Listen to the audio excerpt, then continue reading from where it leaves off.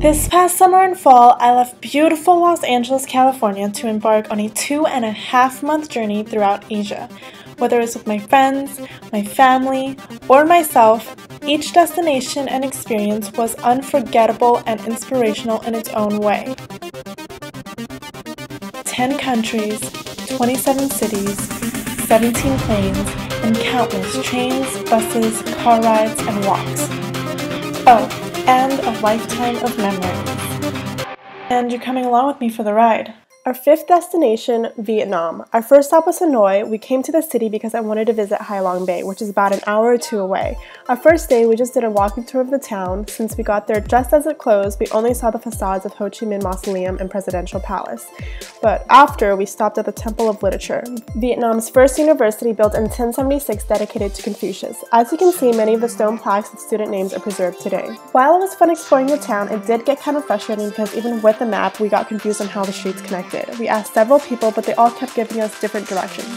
Also, just be wary. I did read beforehand that the Vietnamese practice shady business, and while not to generalize this trait to a whole group of people, but from our experience there, we had 4 encounters with shady business persons. One left me even a little bit scarred. So tip, always ask how much something is before you buy that good or service, and always get an accountant change right away. After a lot of confusing directions, we finally arrived at Hoa Lo Prison, also known as Hanoi Hilton, a demolished prison turned museum used for political prisoners by the French colonists and U.S. war prisoners by North Vietnam during the Vietnam War. The only thing that really creeped me out was that when you peeked inside the prison cells, you would see figures depicting how the prisoners would have looked like in the cells. Go look in there. No. Our second day, we left for Cat Ba Island, which is a great alternative to Hai Long Bay if you want a cheaper option as it is a less tourist-packed area. If I remember correctly, we paid for a round-trip fare from our hotel for around $27 USD. This included hotel pickup and bus drive and ferry transfer to the island, and same again going back to Hanoi.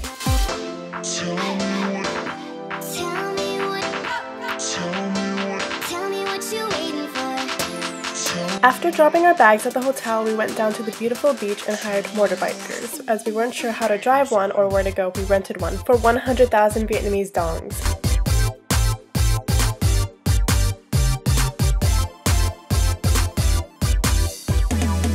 The drivers took us to and back from Hospital Cave, a secret bomb-proof hospital built during the American-Vietnam War. We were the only ones there when we got there, so it was kind of scary as we were in a cave and it had a really eerie feeling to it, especially knowing it was a secret hospital up in a cave in the mountains. Also, the figurines placed in some of the rooms creeped us out again as we were expecting empty rooms and they felt like live figures ready to pop out at us.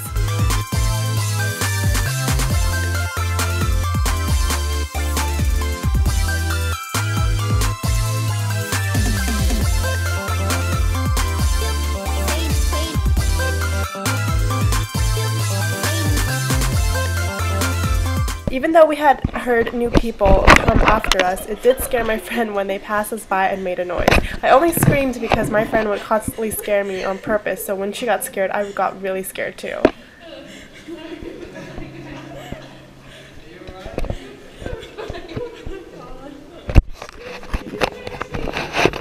The next day, since my friend was on her period, I got up early to do an excursion around Cat Ba alone. While the flight to Hanoi was a bit pricey, the excursion was well worth it for 15 USD, including lunch.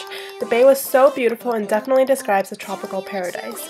We first went canoeing under sea caves, which was pretty cool and something I've always wanted to do. It was a lot harder than I thought, especially when I tried canoeing by myself.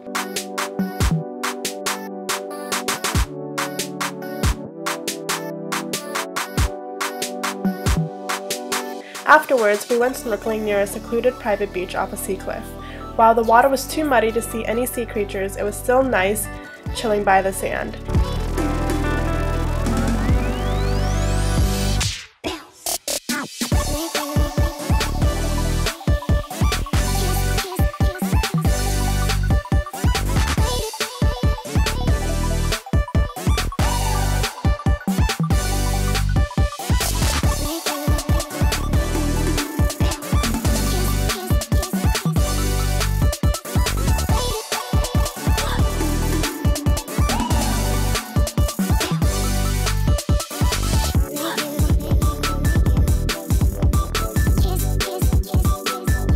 Even though I had to cut the excursion short to make the last trip back to Hanoi, it was still an amazing experience, and I'm glad I got to see the natural beauty of Vietnam. From Hanoi, we flew to Ho Chi Minh City, formerly known as Saigon. It was pouring rain most of the time we were there, and we definitely did not have the right attire for it. Also, my luggage broke a little, so all the clothes got wet. We stayed at an Airbnb, and our neighbor was hammering something because of the rain and ended up breaking our shower tires, and water started pouring in from the outside. We took a half-day tour bus that cost us $13 USD each to the Cu Chi tunnels, the underground village Vietnam provincials lived in during the American-Vietnam War that started guerrilla warfare. It was really cool actually visiting the site because I remember learning all about the tunnel and the guerrilla soldiers in school when I was younger. I saw firsthand how small the holes in underground village that spanned for miles were, and to imagine the local Vietnamese who weren't formally trained lived in tunnels where you had to crawl to get anywhere, set up complicated booby traps, and basically outsmart the American soldiers was pretty badass.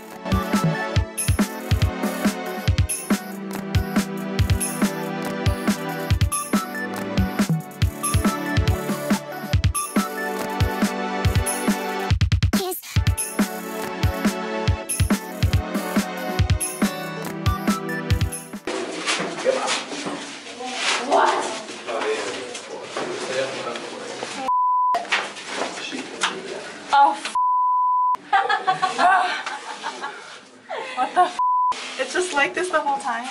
Even though I've always been kind of resistant against guns, I just had to try to shoot a few bullets, which ran for 400,000 Vietnamese dongs for a set of 10 bullets at the site of the Cu Chi tunnels. On our last day, my friend wanted to go to this art gallery she saw listed online. I suggested we walk since we weren't on a tight schedule, and I usually preferred walking over driving so I can see more of the city we're in. So we basically walked over in an hour in the pouring rain, only to find out the art gallery was probably a limited time event and the address listed on the site was just a small one-room art library. It was definitely not worth it. We ended up taking an Uber back to the city to visit a few more sites like the Thanh Market, Mariamman Hindu Temple, Notre Cathedral, and Saigon Central Post Office. We had a little time to kill before going on our dinner cruise that circled the Saigon River that we booked for 25 USD, so we decided to go to the Speakeasy rooftop bar we passed along the way, which was pretty cool. However, we had to down our drinks when we realized we would barely make it before the ship departed. So again, we basically rushed there by foot in the pouring rain. My Converse were soaking wet, but we made it. Cheers to Vietnam. Vegetarian, pescatarian diet. Cheers to Ho Chi Minh. Vietnam was so much better than I expected it to be. I loved Vietnam because of the things I got to experience and see, but also I think those enlightening adventure walks with my friend Paula really made this trip memorable. Thanks for joining me in Vietnam! Can you guess where I'm off to next? You'll have to find out next week. Check out my latest travel pictures on Instagram and to see when the next video is up. In the meantime, check out one of my last videos. Bye!